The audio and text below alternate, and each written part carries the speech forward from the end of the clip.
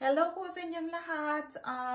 Good day sa inyong lahat. Saan man kayo sa mundo, or good night, good evening, good afternoon, good morning sa inyong lahat. Welcome to my channel again. Andito tayo sa aking kusina. As I have promised you last week, magluluto tayo ng pagkain na piniprepare natin during Undas or Kalag-Kalag in Bisaya, All Saints, All Souls Day. So, yun ang ating i-prepare this week. Yun yung ating feature foodies for this week. Para po sa pagse-celebrate natin sa ating mga mahal sa buhay na mga yumao na. At sa mga nanonood, hopefully you're gonna watch this video until the end so that you will know how to prepare them. Kasi alam ko na maraming gustong magse-celebrate na wala sa Pilipinas ngayon, pero hindi marunong magawa ng mga pagkain na piniprepare natin during those times. So, pero pwede rin sa other times, pero usually nakikita natin to mostly every family will make this. Pero dahil alam ko na maraming mga OFW din, at kahit na mga tao na nasa Pilipinas, yung mga kababayan natin nasa Pilipinas na gusto magluto na hindi marunong magluto nito. So, ang first feature ko for this week is Suman na malagkit. So, halika na guys, tulungan nyo ako sa paggawa, panuorin nyo ako. At hopefully, after this video, you can make your own. And, yun na ang start na marunong na kayo magluto. So, para po sa ating mga kakailanganin sa ating suman, meron tayong malagkit, 2½ cup. Meron tayong gata. Kasi ang ginamit ko is yung nasa can. So, ganito siya, oh. Ganyan. Ang ginagamit ko is nasa can. Kaya, medyo ganito siya, yung parang matigas. Pero, kung sa Pilipinas or kung meron kayong niyong, 2½ cup din siya, ito. Tapos, ang sugar, meron tayong sugar. Hindi masyadong marami ang sugar kasi hindi naman kailangan na matamis yung ating suman. Kasi minsan nga ang iba, they dip it on the sugar itself pag kumakain na. Meron tayong konting asin, ½ teaspoon of salt, at saka luya. So, ang una natin gagawin is ating ilalagay yung bigas dito. Huhugasan natin. Ang gagamitin ko guys is yung yung rice cooker para mas madali siya. Kung wala kayong rice cooker, pwede yung ordinary na kalan nyo or yung lutuan nyo, yung pot. Pwede na siya. Pero kung meron kayong rice cooker, pwede na sa rice cooker. So, ganun din. So, 1:1. Yung parang nagluluto lang kayo ng, ng bigas, ng kanin. So, ilagay nyo dito, hugasan nyo. Tapos, pagtapusan yung nahugasan yung bigas. Tapos, yung pangluto talaga na liquid natin is yung gata. Tapos, lalagay na natin lahat ng yung asin, yung luya, yung asukal. Tapos, luluto na natin. Put them all in there. Then, hugasan na natin. So, ayan nga guys, hihintay na lang natin maluluto yung ating malagkit. Tapos, meanwhile, mag-prepare tayo ng dahon ng saging. So, ito pala yung ating banana leaf. Andito na siya. Marami na akong na-prepare. Kailangan natin, I didn't show it on the video. I forgot to shoot while I was doing the wilting. You have to put it on an open flame para magiging pliable siya, yung ganito, kasi if not, madali siyang mapunit. So, put it in an open fire or flame over your hob or yung ganito, stove ninyo. Tapos, ganyan. Pero, kung nasa Pilipinas kayo, doon sa labas, kayo ng fire doon, gawa kayo ng fire. Tapos, you have to do it like on the top of the fire para magiging ganito na siya. Then after that, kung nasa Pilipinas kayo, kasi maraming mga niyog dyan, punasan nyo na lang siya ng yung sa niyog dito. Tapos saka nyo siya linisin. Kasi pag ganyan, parang may siyang mga madumi, may mga sand or mga soil, or yung pag-wilt nyo, yung sa fire, But dito, dahil wala tayo dito, so I'll just run this on the running water. I'll just clean it with running water. Tapos pupunasan ko na. So I made, nabili ko siguro, ewan ko, mga 10 yata ito. I hope this is enough for sa ginagawang nilutong glutinous rice. Ayan, luto na yung ating ginawang malagkit. Tanggalin nyo lang yung, first thing yung gagawin is tanggalin nyo yung luya. Tapos ito na. So, lagay nyo lang dito sa inyong prepared banana leaf.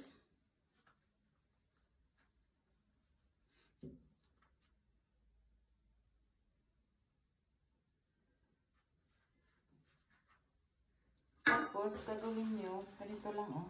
Natutunan ko ito noong maliit pa kami kasi gumagawa yung mama ko ng ganito. Tapos, syempre, inuutusan din kami. Ganyan lang guys. So, roll it like this. Kung nasi dito sa ganyan lang. So, roll it like that. Tapos, pag masaya na kayo sa babalitin nyo yung ganito. Ganyan. Push it in, like para tight siya. Tapos, ganyan. So, roll na siya. Tapos, ito. Huwag nyo siyang i-fold yung pag ganun, paloob. Palabas siya against, para sealed siya. So, ganyan. Fold it in, like that. Yan. Oh, sige, ganyan na siya. So, ganyan lang gagawin natin. Let's repeat the procedure. Ang saya.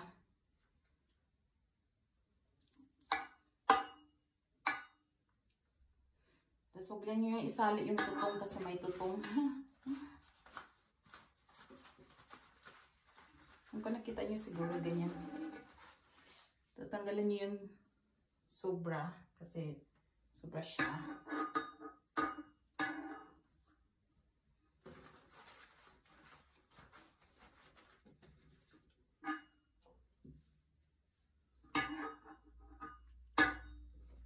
Ganyan lang. Roll ulit siya. Ganyan.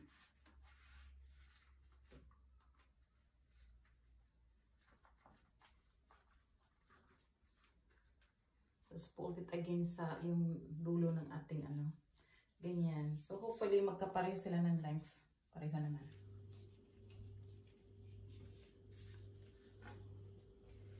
Ayan.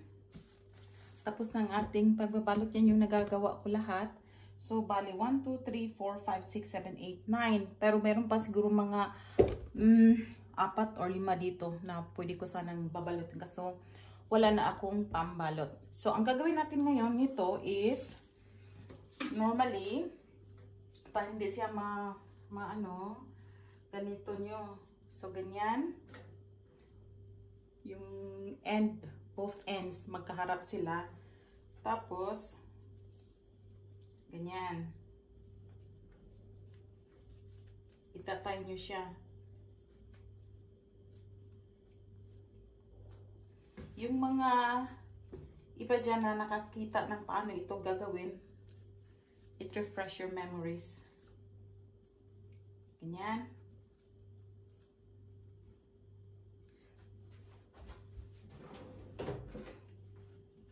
Putulin lang natin yung ganyan, sobra.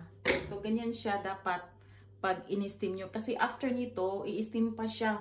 Siguro mga, it depends kung gaano kadami ang ginagawa nyo. So, mga 30 to 1 hour siya kung marami. Ayan. Kasi syempre, di ba, luto na rin yung Pero kung hindi masyadong luto yung nyo, yung kanin, yung inyong malagkit. So, ganito, para hindi siya ganyan, dapat iitay nyo siya. So, yung dalawang yung dulo-dulo, kailangan magkaharap sila, ganyan. Tapos, meron kayong tirang dahon ng saging.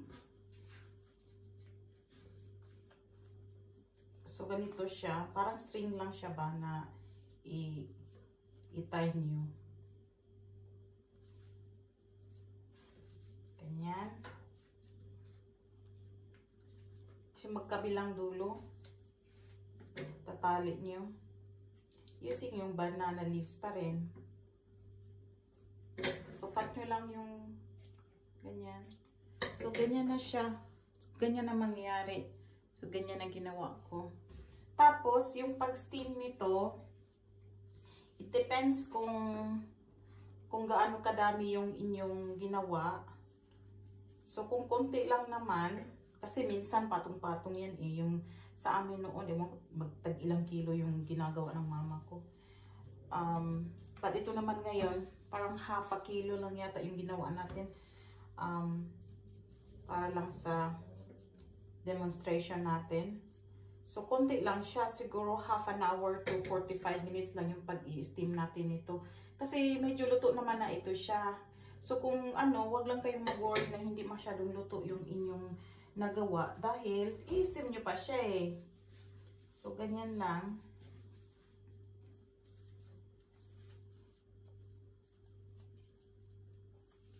Sanay na sanay. Kasi, kung magawa kami nito, nung maliit pa kami, syempre gumagawa yung mama ko. Tapos, pinapatulong kami sa paggawa. So, ganyan. So, parang nag-bring back memories lang ba yung paggagawa yung maliit pa kami. Ganyan, got it. So, dahil ito walang kapartner, tatali ko pa din siya dahil baka matanggal siya mamaya. So, ganyan oh. Yan. So, kailangan itali nyo talaga. Tapos, i-steam siya.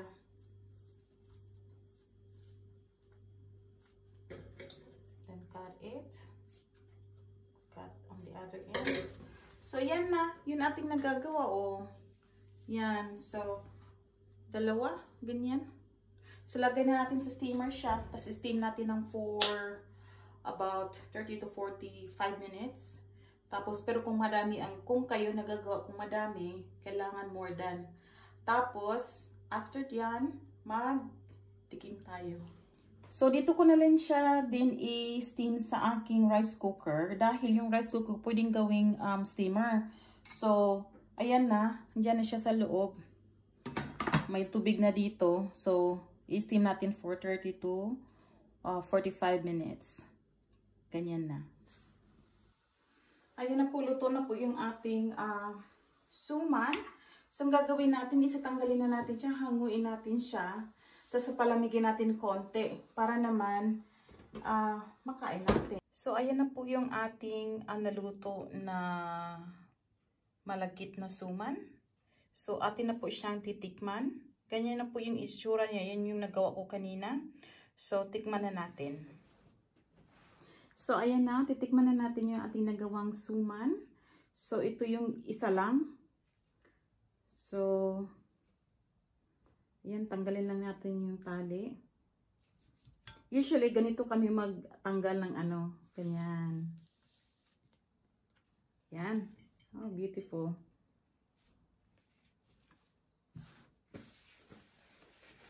So, tikman na natin yung ating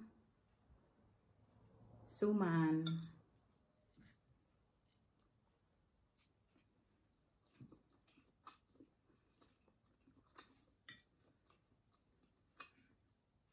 Ang sarap.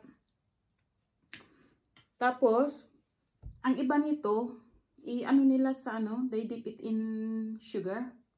Pero sa akin, okay na ito sa akin. Ang sarap. So, hinahanda natin ito sa kahit anong okasyon. Pero, hinahanda din natin ito sa undas. Kaya ito yung first na feature ko for undas. Tapos, ang sarap lang. Bawal kasi magsalita pag kumakain ka, diba? Kaya, ang hirap. Anyway, masarap siya, guys. Masarap. At saka, tingnan nyo, oh. Lutong-luto yung yung ating malagkit. At saka, hindi siya sobrang soft. Tama lang talaga siya. So, subukan yung gumawa. I steam it for 40 minutes. Kasi syempre hindi ko naman siya matikman ng, kailangan ko magbukas ng isa para matikman ko. So, I just do it in a maximum of 40 minutes. Kasi pwede man siyang 30 eh. Kaso hindi ko siya matikman. So, pero kung marami ang gagawin nyo, so, kunwari, 2 patong, 3 patong, ganyan. Kasi pag nilagay nyo sa steamer, papatong-patong nyo sila. Anuhan nyo na lang, habaan nyo na lang yung pag-steam nyo. Ang sarap, guys. Naku, pwede na tayong mag-prepare para sa undas. Pero wala naman tayong mga relatives na pupunta dito sa bahay. Kaya ito yun. Ang sarap.